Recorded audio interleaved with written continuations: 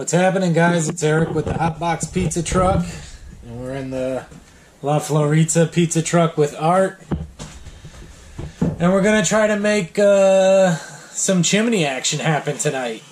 We're gonna at least start messing around. We got our finishing collar. That's already not fit the 8-inch flute there that coming. So. It's like right on the money, maybe a little bit smaller, but so I put some. This is what we're doing. This is not a how to do. This is just what we're doing. It's 8-on-8, no clearance to go in or being out. So we put a little couple recess cuts. Maybe have to do a third one, and we're gonna see what happens. No pros here. The idea is to put this finishing collar. It's like Duratec with their little screwing mechanism here. Then we're gonna use their Class A double wall chimney and hopefully finish it with their cap, with the Duratec cap that's designed for this system. That's everything screwed and locked on spot. So if we get this finishing collar in, then we're going to start removing the stuff above it and cut the hole. So let us get set up here, and we'll see you in a second. Alright guys, you saw we did 2 recess cuts in it. We actually did a third recess cut, and we got it in, and then we just took that block, and I got on one side and Art got on the other, and we banged her home. It is tight, tight, tight.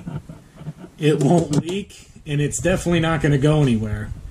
So we're super pumped about how that just turned out. What do you say?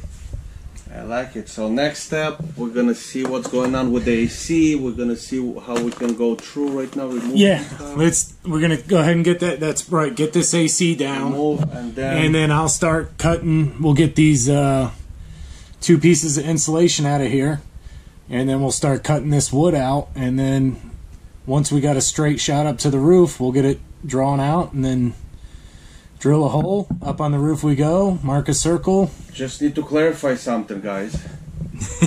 This is how we're doing it. This is how we feel comfortable with our setup.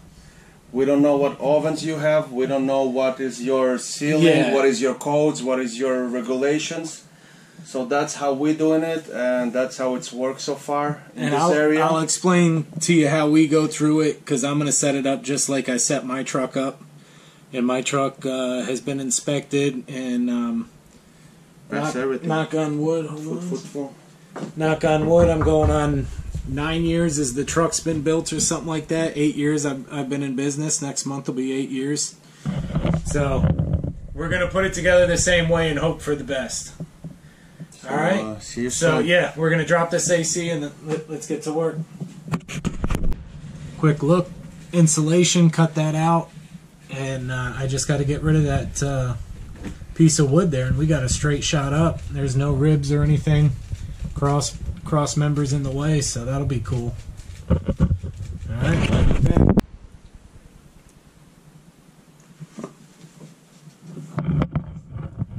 So this is what we came up with, was a little template piece of foam we had. I'm straight there? Look good, no? Close enough. A little bit to the right. If it's like a half an inch, we're going to have to Then I poked the pencil right through the center, and so we're right there. So we'll drill a hole. And, oh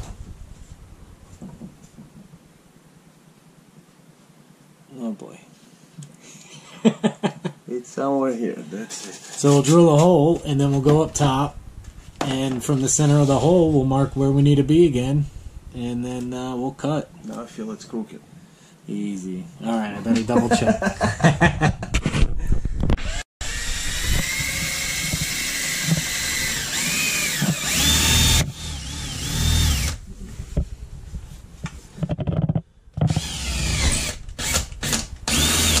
I wish I was a few inches taller. Alright. We got our center. And see where we're at. Curious to see how far away from the AC unit we are, too. Oh, we might bring this thing. Before we remove it, we might bring us look a little temple. Are we going to get that lucky? I don't know. We'll see.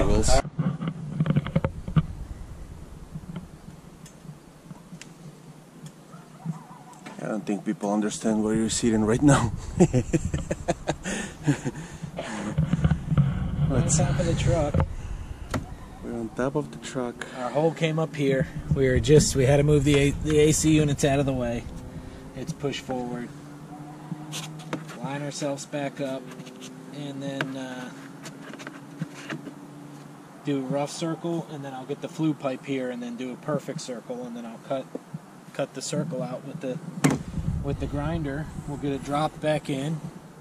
The coyotes are going off in the background. Like, man, we start working at night.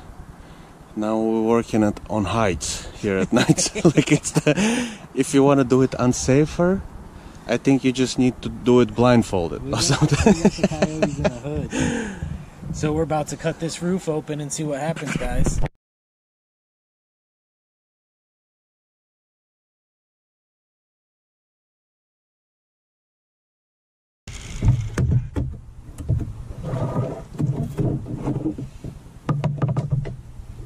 Camera's on. There's a chimney there. I'm bringing There's the pipe. a hole. Bring the pipe. Bring the pipe. You're on. Action. Camera is on the...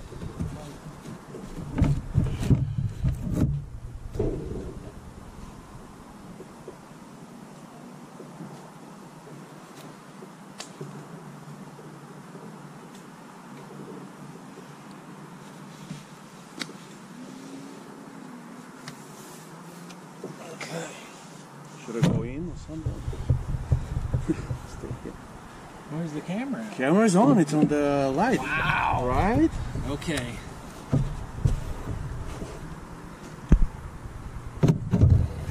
Well, it fits in that hole. Like a glove. Uh-oh, we're gonna have to move the oven over. No.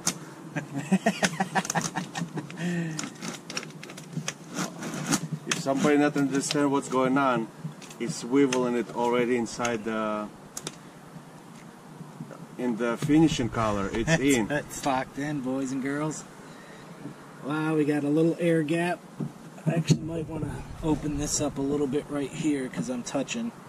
I don't want it rubbing. Actually, I have to go inside and take a look and see what we got going on. But So yeah, guys. let's go look inside real quick. Let's go. Okay. See you inside, guys.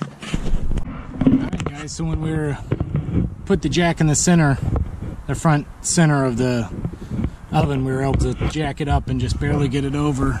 And look at, we're sitting so pretty. Nice even gap all the way around.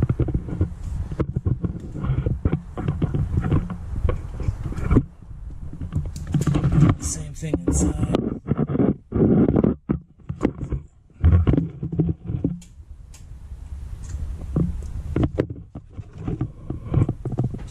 So, what I did with mine, we don't have them, is I took L brackets.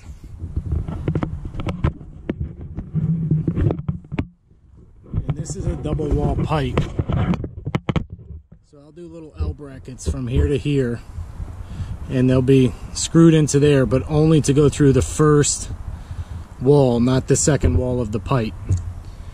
And then I'll take red high temp silicone and just silicone all this hole up, all around the brackets, the screw holes, and that's how I did mine. And it's been dry for like going on 8-9 years now. So we're gonna duplicate it and hope it works. But it did on mine, so we're gonna give it a go on this one. So now what are we up to? What are we gonna do now? Put the chimney cap. Yeah, we can put the cap on there. Make it look cool. And then we're gonna mess around with this AC. So we'll see you guys in a minute. There. Art's gonna do the honors.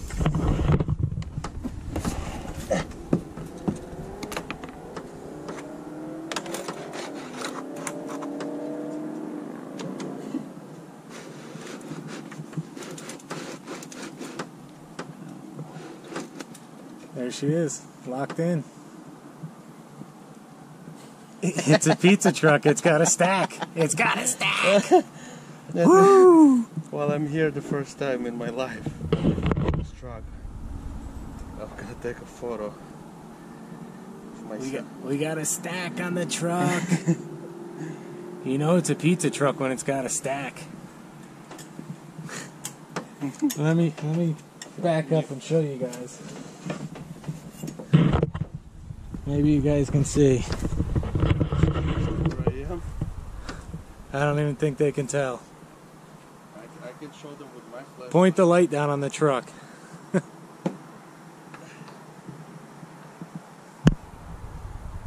There he is. He's up on the back of the truck. Or on the roof of the truck. Just put the pipe on. Okay, we got some more messing around today. We'll bring it back. We are cutting. We're going to make a square tubing box around the pipe up in the roof. So we're going to go 12-inch aluminum tubing, or 12 inches length. Cut 4 of them, and I'll show you guys what we're doing. I'm spitting and sputtering what's going on here.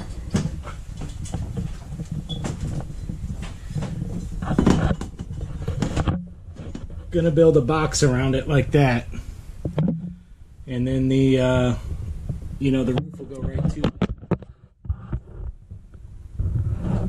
And then when we do the L brackets up top, they'll screw into this as well. So it's gonna give extra support. It's gonna allow the heat to, if the heat gets past that high temperature caulking and starts to go through the roof, it'll get to this piece of aluminum, and then this will absorb some heat, and you got an air gap, should help cool it. And then we've got nothing behind it. So with my truck, I had insulation all the way up to it, and I ended up by putting some of the high temp fire blanket, but I don't think we're going to need it in this situation, because I'm going to leave a gap on the roof panel, the inside roof panel too. So we're going to have a little air gap all the way around, except for where the high temp caulk is up top. So that's what we're doing. We're just making a little box right now. You can use a chop saw to cut this aluminum, which is great. It does it piece of cake, but just put your earplugs in because it's super, super loud.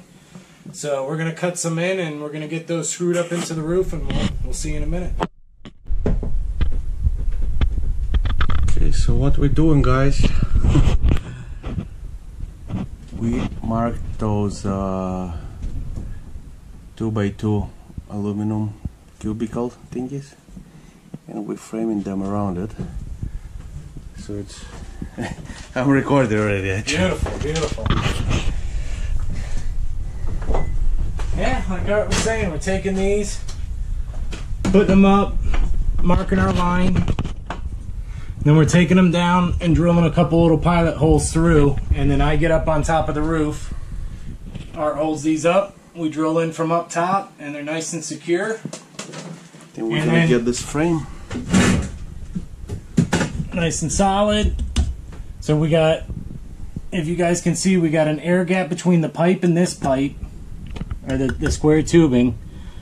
So if the heat travels past that high temp silicone into this pipe, you've got this air gap to help cool, plus it's got to heat this pipe, and then it's got to get past this and continue to go, and there's nothing there. So by the time it gets that far, your heat's going to be dissipated. This is a double flue wall pipe anyhow. And then what we're going to end up by doing is going when we do the inside white panel, we'll just trim it out around this the inside of the pipe, the square tubing here, so it'll be nice and clean, and we've got air gap all the way around it. I mean, that's look like and then up top we'll take the L brackets, like I said, and we'll secure the flue pipe. We'll drill through this, and it'll have L brackets, and then we'll silicone that all up with the high temp. And then once that's done, our last deal, we'll go ahead and put some stainless screws through here to hold that, and then we'll bolt the oven onto the floor, and it's gonna, and then she's one solid unit. See you with the next Let's step. knock this out. We're trying to come up with solutions now that we know that Who's gonna break the bad news? You or me? All right, here it is. I'm just gonna say how the guy told me, like when he sold me the truck. I'm not mad at him because he's a nice guy. Maybe he didn't know it himself, but he probably knew. Because he bought this one used, I think. So he said they see a little bit fungal up, schmangle up, touch something, do something. And we're like, okay, but today we discovered... He said the guy told him it wasn't turning on. Could be something simple. I thought maybe it was a capacitor keeping it from starting up. So I was up top on the roof and moving the AC around to see if we could finagle it up there. Coleman Mach. And I peeked inside of it and I'm like, oh, that looks weird. What's that? Why is that hole there? And so as I'm like, oh, that hole's there because the shaft to the motor goes there to the fan. So inside of this AC unit, the electric fan is completely gone, and the shaft that goes to the motor, it's all gone. So it's a skeleton AC unit up on the So now we're looking for a solution. Just buy a little fan. For now, yeah, we're just gonna. Not a power fan like this, but just a vent cover. Something that he can open and close for now. And then we got to take this wire and move it anyhow up and over. So we'll probably we'll keep the wires up in the roof in case we ever need to access it, although it would be a pain in the butt. We'll figure it out. I guess I can... I even can buy extension for those. We'll keep some wiring up there in case we ever have to go back with an AC unit, but we're probably just going to put a vent here for now, because that's going to $700 cheaper than another AC unit. But I've got one that the Freon, that the compressor blew out. So we're going to be playing. I've got a good fan and a good motor. We might be able to build 2 out of 1. But there it is. You know what we can do now, since we know what's going on with this. Finish our panel? Let's finish our panel, not tonight, but let's finish our panel back there and our back door, and let's wrap that up. Okay.